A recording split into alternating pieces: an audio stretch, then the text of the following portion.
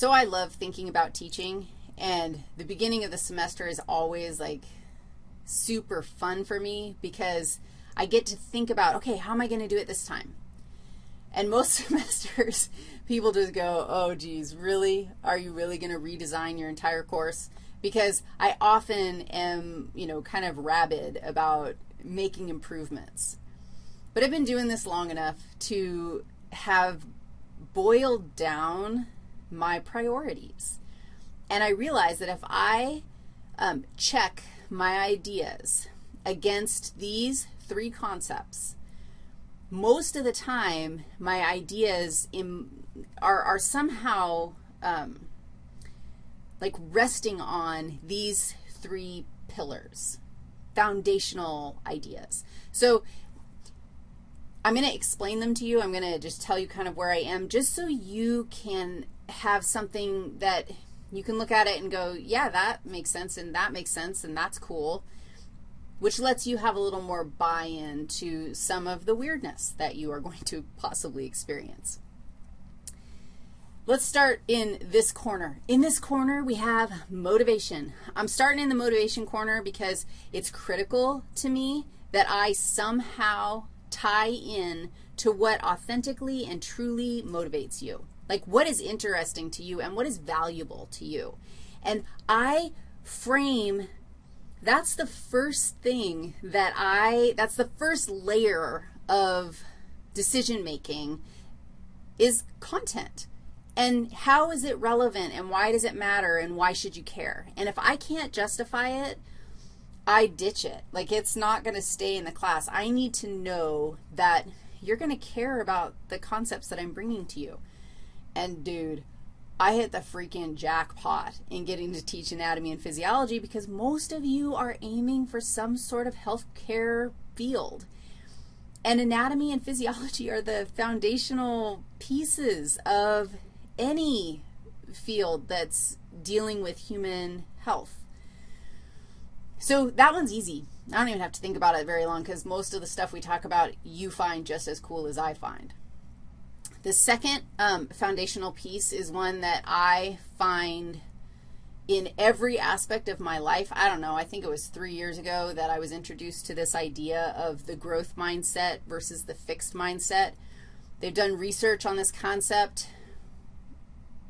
and have shown that students with equal IQs or whatever with growth mindsets are more successful in school than students with fixed mindsets. A growth mindset looks at challenge as challenge, looks at failure as feedback, and takes those challenges as kind of like, dude, why did I miss that? How can I do it better next time? And students who have that mindset are more successful academically. The fixed mindset looks at failure, challenge, feedback as proof that they're dumb or that they can't do it. And it's super sad to me. And it's sort of personal because I have two small humans in my household, and one of them has a growth mindset and the other one has a fixed mindset. And it's pretty amazing to watch my little fixed mindset man. It's sad to watch him be really, really down on himself. Like if he doesn't do well at something, how he approaches it like, well, clearly now you all know that I'm dumb. You cannot have a fixed, no, you can have a fixed mindset in my class, but you will be so much better off with a growth mindset.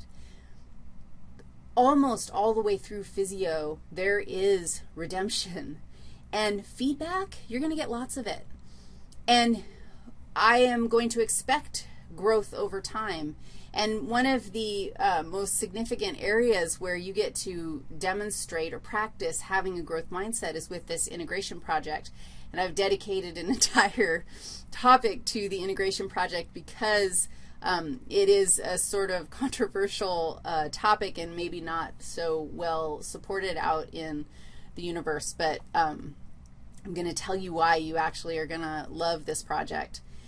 And having a growth mindset is going to be very helpful.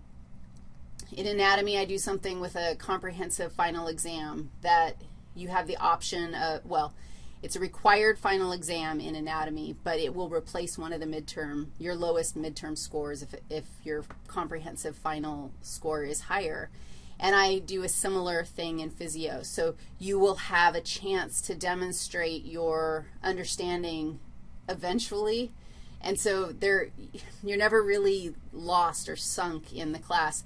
Sometimes these concepts take a while to put together. It's amazing when you get to the end of the course to look at what you know, and you learn a lot in this class. So having a growth mindset is definitely advantageous, and it's something that I focus on a lot. And the last one is, you know, the buzzword is active learning. The fact is that if you don't engage with the learning process, like truly engage, you all know that you've read textbooks before where you sit there and you read, but you're not engaged, and you get to the end of the page and you're like, dude, did I really? I think I read that, but I got nothing. I have no idea what I read. I couldn't talk about it. I couldn't explain it to anybody because you were passively going through the motions. You weren't actively engaged with the concepts. You're about to experience a flipped classroom, and in this flipped environment, I flip because it gives us time to do active learning together. So you will be out there activeness, and I get to provide feedback and answer questions, and you get my expertise at the same time. So I do a lot of stuff to try and make sure that you stay active in what you're doing, because I don't want you to waste your time. This class is hard no matter where you take it, no matter who you take it from. It's hard. This topic is challenging. But the more engaged you are with your process and thinking about the content, it's totally doable. Okay, so those are my pillars. Now let's talk about the flipped classroom, because this is something that if you don't know me or you haven't experienced this, it might be a little stressful at first. Nah, it won't be stressful at all.